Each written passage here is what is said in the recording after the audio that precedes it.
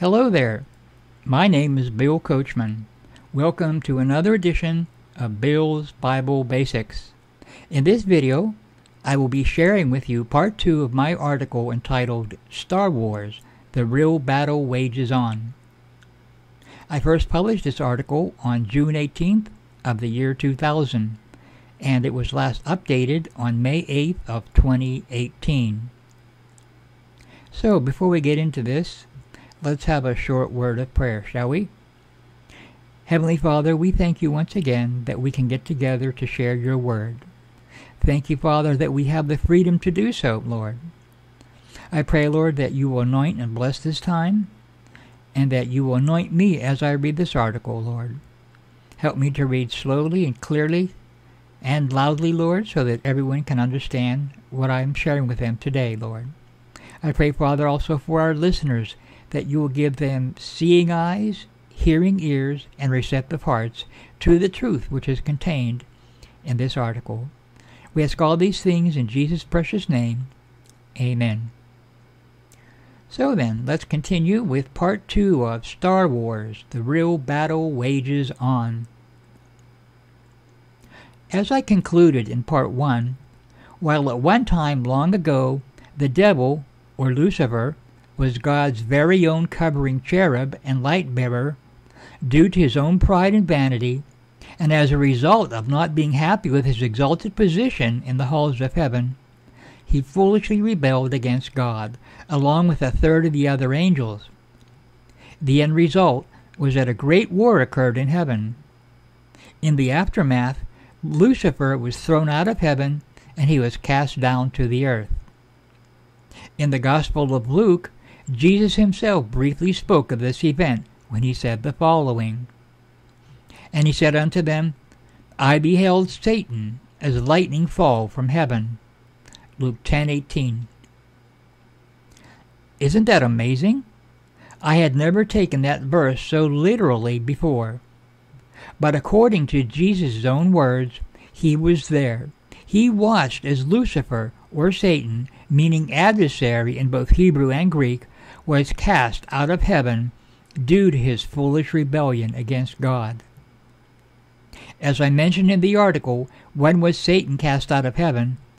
I can only wonder if Jesus was up one early morning praying to his Father when he witnessed the devil being cast to the earth. Maybe it was just like a shooting star or meteor when it strikes the edge of the earth's atmosphere and suddenly brightens up, leaving a long trail behind it. Or maybe, as the verse states, Satan's fall literally appeared as a sudden bright streak of lightning in the sky as that foul fiend struck the earth. I find this scenario really creepy, and I will tell you why. I don't know how many of you have seen the 2005 version of War of the Worlds with Tom Cruise and Dakota Fanning, but in that particular movie version of H.G. Wells' famous book, the alien invaders arrive on the earth by transporting down in flashes of lightning. Is that just a matter of coincidence or what? I have sometimes wondered how much the head honchos in Unholywood have taken concepts from the Bible and then incorporated them into some of their science fiction movies. At any rate, however it occurred, we know that Jesus saw the devil's fall. As I point out in other articles, what we also know is that Satan arrived on earth with great wrath, as we see by the following verse. "Therefore rejoice, ye heavens, and ye that dwell in them. Woe to the inhabitants of the earth and of the sea, for the devil is come down unto you, having great wrath, because he knoweth that he hath but a short time." Revelation 12:12. Considering the great wrath in his wicked heart, is it really any wonder then that when he arrived here, Satan and his vile minions, meaning both his spiritual and physical minions in the form of human cohorts, began to wage war against the children of light? Is it any wonder then that he, along with those same evil companions, began to go about pretending to be angels of light in order to deceive the people of earth with their subtle eyes? Is it any wonder then that even today so many people, such as New Age thought advocates, Wiccans, and folks who follow Oriental and Middle Eastern religions, are so convinced that they have found the light when in fact they are actually walking in spiritual darkness? Consider the following verse, written over 2,500 years ago, which reveals how Satan's crowd has been using this very same tactic for literally thousands of years. Woe unto them that call evil good, and good evil, that put darkness for light, and light for darkness, that put bitter for sweet, and sweet for bitter. Isaiah 5:20. If that verse doesn't perfectly describe today's deceived society, then I don't know what does. As we learned in part 1 of this article, the Apostle James referred to God the Father as the Father of lights. In stark contrast, Satan is clearly the father of darkness. In fact, as I explain in a number of other articles, in the 8th chapter of the Gospel of John, while rebuking his unbelieving Jewish enemies, Jesus called the devil the father of lies. Furthermore, he told them that they were the children of hell, and that the devil was their true father, as we see here. Ye are of your father the devil, and the lust of your father ye will do. He was a murderer from the beginning, and abode not in the truth, because there is no truth in him. When he speaketh a lie, he speaketh of his own, for he is a liar, and the father of it. He that is of God heareth God's words. Ye therefore hear them not, because ye are not of God. John 8, verses 44 and 47. While in the following verses, the Apostle Paul is referring specifically to the false Jewish brethren who had crept into their midst, as I point out in other articles, there are many such false so-called light workers scattered throughout modern Christianity and the world today as well. These folks preach a very different Christ from the Jesus Christ of the Bible, and a very different gospel from the gospel of the KJV Bible. They are liars, deceivers, and antichrists who will not lead you to the throne of our Heavenly Father, and much less to eternal life. One particular high-profile person who I've written about in another article is Oprah Winfrey. That woman talks about a so-called Christ-like and strongly insists that Jesus Christ is not the only path to God the Father. Now consider the truth which is revealed in the following verses. For if he that cometh preacheth another Jesus, whom we have not preached, or if ye receive another Spirit, which ye have not received, or another gospel, which ye have not accepted, ye might well bear with him. For such are false apostles, deceitful workers, transforming themselves into the apostles of Christ. And no marvel, for Satan himself is transformed into an angel of light. Therefore it is no great thing if his ministers also be transformed as the ministers of righteousness, whose end shall be according to their works. 2 Corinthians 11, verses 4 and 13 through 15. Take heed therefore unto yourselves, and to all the flock, over the which the Holy Ghost hath made you overseers, to feed the church of God, which he hath purchased with his own blood. For I know this, that after my departing shall grievous wolves enter in among you, not sparing the flock. Also of your own selves shall men arise, speaking perverse things, to draw away disciples after them. Acts 20, verses 28 through 30. Now I beseech you, brethren, mark them which cause divisions and offenses contrary to the doctrine which ye have learned, and avoid them. Romans 16:17. I marvel that ye are so soon removed from him that called you into the grace of Christ unto another gospel, which is not another, but there be some that trouble you, and would pervert the gospel of Christ. But though we, or an angel from heaven preach any other gospel unto you than that which we have preached unto you, let him be accursed. As we have said before, so say I now again, if any man preach any other gospel unto you than that ye have received, let him be accursed. Galatians 1, verses 6 through 9. Now the Spirit speaketh expressly, that in the latter times some shall depart from the faith, giving heed to seducing spirits and doctrines of devils, speaking lies and hypocrisy, having their conscience seared with a hot iron. 1 Timothy 4, verses 1 and 2. If any man teach otherwise, and consent not to wholesome words, even the words of our Lord Jesus Christ, and to the doctrine which is according to godliness, he is proud, knowing nothing, but doting about questions and strifes of words, whereof cometh envy, strife, railings, evil surmisings, perverse disputings of men of corrupt minds, and destitute of the truth, supposing that gain is godliness. From such withdraw thyself. 1 Timothy 6, verses 3 through 5. For the time will come when they will not endure sound doctrine, but after their own lusts shall they heap to themselves teachers having itching ears. 2 Timothy 4:3.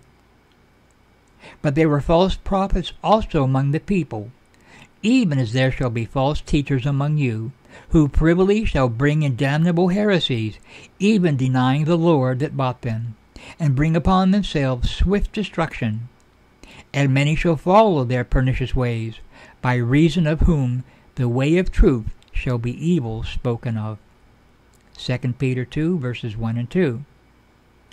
Thus, as we learned in Part 1, we must remain grounded in God's Word, so that we can differentiate between the truth and the lie. We must steer clear of such modern deceivers and avoid their works of darkness at all cost. If there's one thing which I hope you learn from this article, it is that a very real war continues to be waged today between the children of light and the children of darkness, just as it has been waged for thousands of years. There is a very real Star Wars being conducted between God's star children and Satan's false wandering stars. It is not just on the movie theater screen. It is happening in real life every single day as people make the choice to either accept or to reject Jesus Christ, based on our testimony and witness. The weapon of choice is not some kind of futuristic laser sword, as seen in the movie series of the same name. Rather, it is the old, tried and proven Word of God. For as it is written in the Scriptures, for the Word of God is quick and powerful, and sharper than any two-edged sword, piercing even to the dividing asunder of soul and spirit, and of the joints and marrow, and is a discerner of the thoughts and intents of the heart. Hebrews 4, verse 12. For the weapons of our warfare are not carnal, but mighty through God to the pulling down of strongholds, casting down imaginations, and every high thing that exalteth itself against the knowledge of God, and bringing into captivity every thought to the obedience of Christ. 2 Corinthians 10, verses 4 and 5. Those strongholds of which the Apostle Paul speaks are found in the very minds and hearts of men, because that is where the real battle is being waged. That is where the enemies of truth seek to influence people. According to Thayer's Greek-English lexicon, the terms strongholds and imaginations in fact refer to the personal views, opinions, arguments, and reasons used by men to fight against the Word of God. It is a subtle war of thoughts and of words between the truth of God's Word and the lies espoused by the children of darkness. It is an ongoing war to free men from the shackles of sin and spiritual deception, in order that they might experience the glorious liberty of the children of God.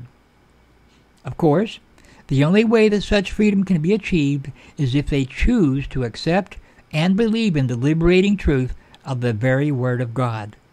For as Jesus himself said to the Jews of his day, If ye continue in my word, then are ye my disciples indeed, and ye shall know the truth, and the truth shall make you free. If the Son therefore shall make you free, ye shall be free indeed. John 8, verses 31 and 32 and 36. Notice that Jesus very plainly states, If ye continue in my word. As I have already made clear to you, that is the only way in which we can hope to avoid falling for Satan's lies and deceptions. If we know God's word, and if we continue to abide in his word, then we won't be so ignorant of Satan's devices. That is, hopefully, we will not fall victim to the subtle, evil, deceptive thoughts which he tries to place in our minds.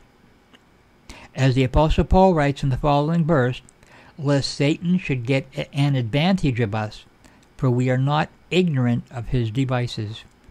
2 Corinthians 2, verse 11. It is for this very same reason that in the verses I shared a moment ago, Paul tells us that we must bring every thought into captivity to the obedience of Christ. We must control our thoughts. We must make certain that our thoughts are in line with the Word of God. I cannot overemphasize that the real battle is a battle within the mind, because actions, whether they be good or evil, initiate as thoughts in the mind. This is why Paul also tells us that our minds must be in fact transformed and renewed. In essence, we must all be rewired, and we must put on the mind of Christ, which is simply to be obedient to the will of the Father. Consider the following verses. And be not conformed to this world, but be ye transformed by the renewing of your mind, that ye may prove what is that good and acceptable and perfect will of God. Romans 12:2. For who hath known the mind of the Lord, that he may instruct him? But we have the mind of Christ. 1 Corinthians 2:16. What we all need to realize is that there's no vacation from fighting this war. We cannot join the Lord's army and then someday just suddenly decide to quit. As we learned in part 1, we simply cannot become so weak in a spiritual sense that we faint in our minds and give up. We cannot be weary in well-doing, because the truth is, while we may decide to quit, the enemies of our souls never quit. They will smash us into the ground until we are totally defeated. So we have no choice but to put on the armor of light, and to put on the whole armor of God, and to fight the good fight of faith until the day in which the Lord calls each of us to our eternal home. Why? Because we are God's star children. We are God's star fighters. We are God's children of light. And this world's salvation depends a lot on our willingness to keep fighting in this great war. So please consider the following verses and be encouraged. The night is far spent, the day is at hand. Let us therefore cast off the works of darkness, and let us put on the armor of light. Romans 13:12. Finally, my brethren, be strong in the Lord and in the power of his might. Put on the whole armor of God, that ye may be able to stand against the wiles of the devil. For we wrestle not against flesh and blood, but against principalities, against powers, against the rulers of the darkness of this world, against spiritual wickedness in high places. Wherefore take unto you the whole armor of God, that ye may be able to withstand in the evil day. And having done all, to stand. Stand therefore, having your loins girt about with truth, and having on the breastplate of righteousness, and your feet shod with the preparation of the gospel of peace. Above all, taking the shield of faith, wherewith ye shall be able to quench all the fiery darts of the wicked. And take the helmet of salvation, and the sword of the Spirit, which is the word of God, praying always with all prayer and supplication in the Spirit, and watching thereunto with all perseverance and supplication for all saints. Ephesians 6, verses 10 through 18. Fight the good fight of faith. Lay hold on eternal life, whereunto thou art also called, and hast professed a good profession before many witnesses. 1 Timothy 6:12. Thou therefore endure hardness as a good soldier of Jesus Christ. No man that warreth entangleth himself with the affairs of this life, that he may please him who hath chosen him to be a soldier. 2 Timothy 2, verses 3 and 4. I have fought a good fight. I have finished my course. I have kept the faith. 2 Timothy 4:7. Ye have not yet resisted unto blood, striving against sin. Hebrews 12:4. In conclusion, then, from all of the scriptural evidence we have now examined, it should be clear to you that we can either be stars which obediently revolve closely around our Heavenly Father, the Father of lights, according to His perfect will, or else we can choose to be rebellious, fallen stars who not only wander lost and confused in the depths of spiritual space, but who have also foolishly and perhaps ignorantly taken sides with the very enemies of our souls.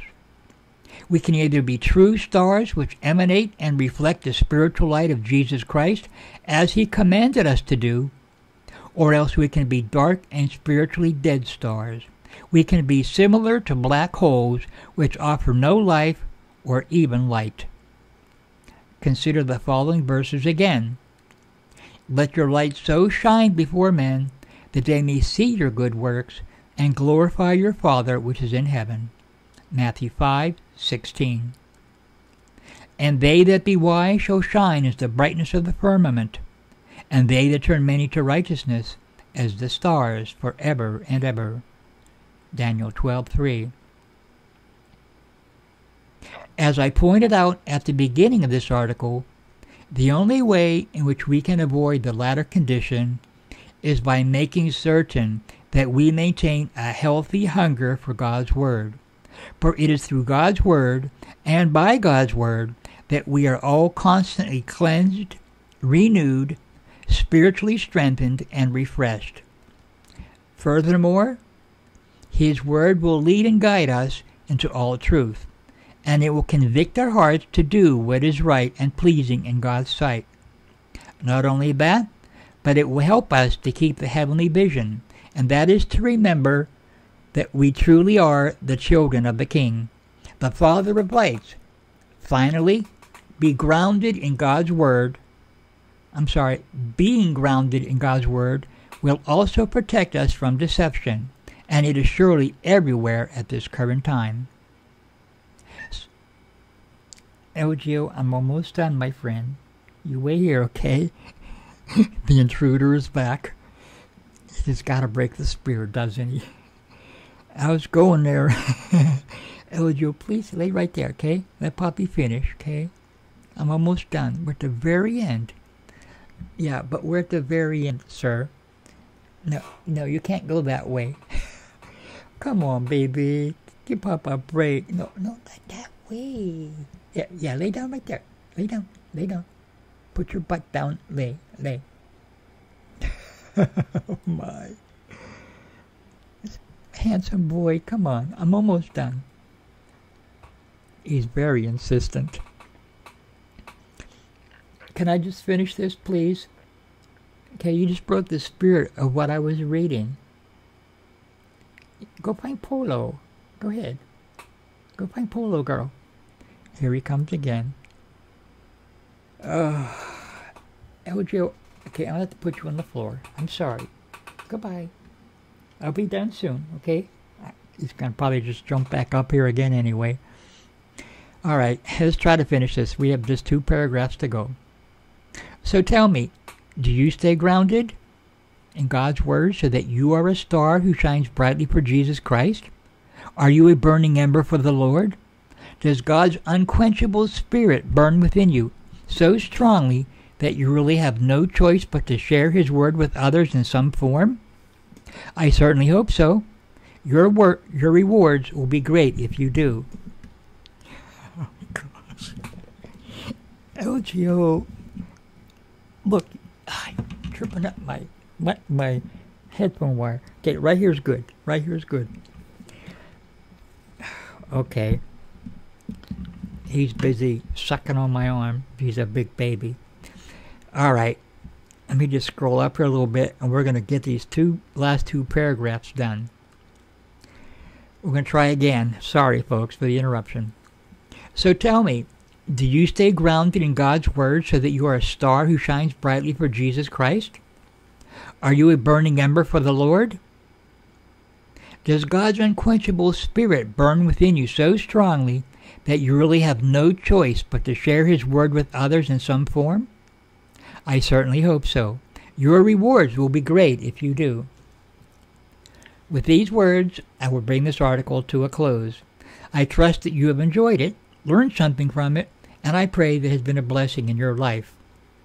If you have an account with Facebook, Twitter, Tumblr, or with any other social network, I would really appreciate if you would take the time to click on the corresponding link that is found on this page. Thank you so very much. May God bless you abundantly. For additional information, you may want to refer to the list of reading resources below, which were also mentioned in this article or which contain topics which are related to this article. All of these articles are likewise located on the Bill's Bible Basics website. So now I'm going to read off this list of articles. And as I've mentioned before, all of these articles, if you go to the actual article on my website, Bill's Bible Basics, and scroll down to the end of part 2 here, you will notice that all of these titles I'm about to read to you are actually clickable or tappable links. So you can just tap on any one or click on any one, and it'll take you directly to the article in question.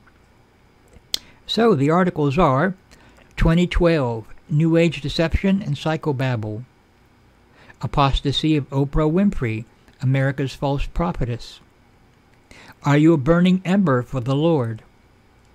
He Who Fights and Runs Away, Choose Your Battles Wisely. Okay, that was all one title. I didn't read that right.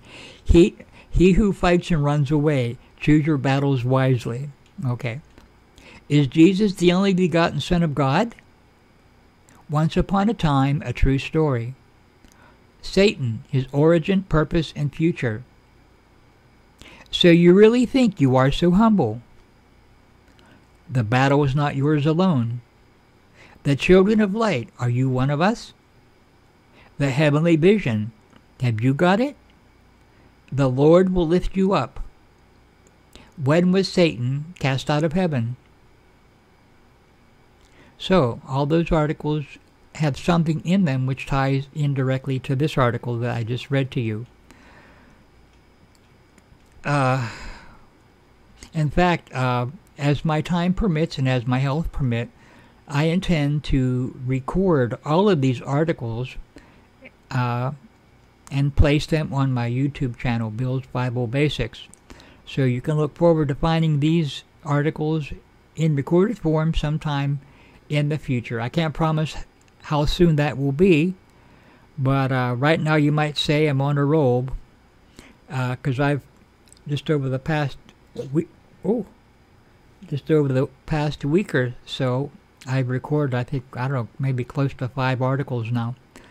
So as long as my health is well and I'm feeling up to it, I'm going to do my best to continue to record these articles for those of you who don't have time to actually sit down and read them on my website.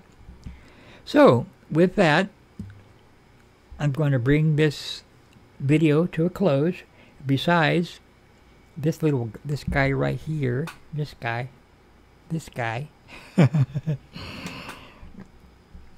is bugging me right now. So, anyway, God bless you. I hope you've all enjoyed this article.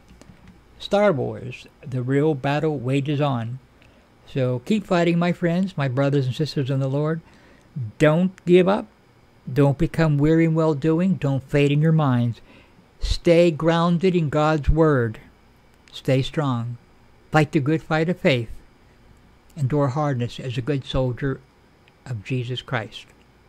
In Jesus' name I pray. God bless you all, and bye-bye for now.